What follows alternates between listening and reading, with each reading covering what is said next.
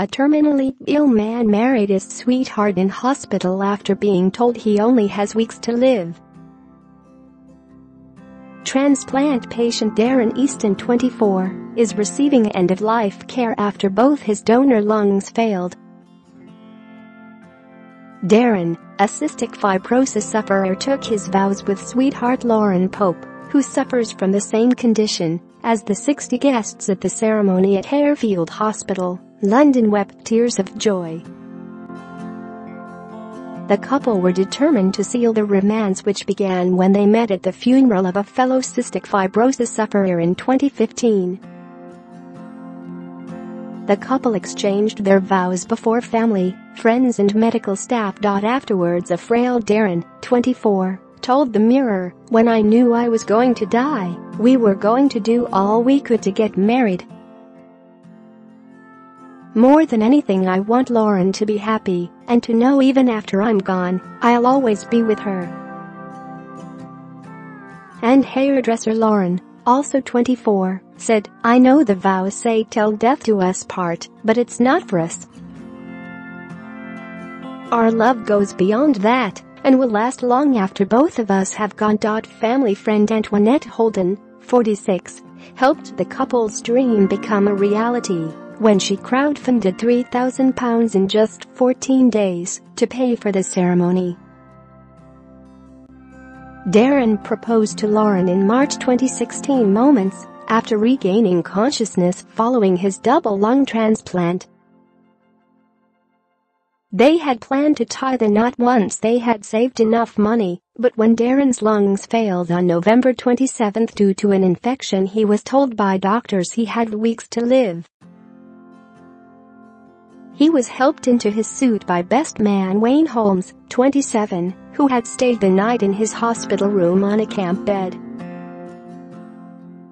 Share this article. Share. Although mechanic Darren had to rest between the ceremony and the reception, he mustered enough strength to stand up from his wheelchair to have the first dance with Lauren to Lucas Graham's Love Someone. The pair were diagnosed at birth with cystic fibrosis, and their life expectancy was not expected to be longer than 40 years old.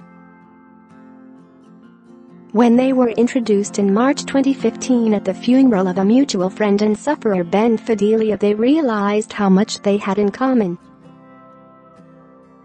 They met at hospital a few weeks later, and they soon bonded after staying in neighboring rooms.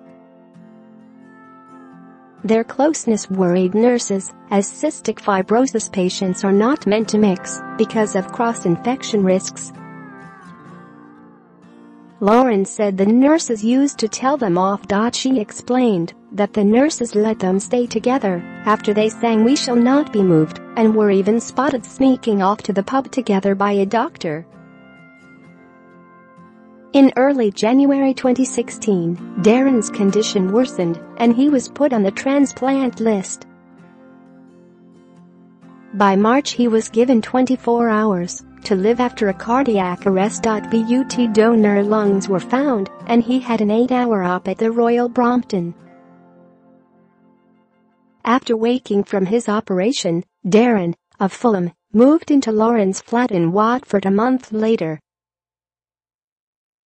He said, "Living together was amazing. We had an unusual relationship, though. Most couples argue over what to watch on TV. We argued about fridge space for our medicines. But their joy was short-lived when Darren's health deteriorated and he was admitted to Harefield last month.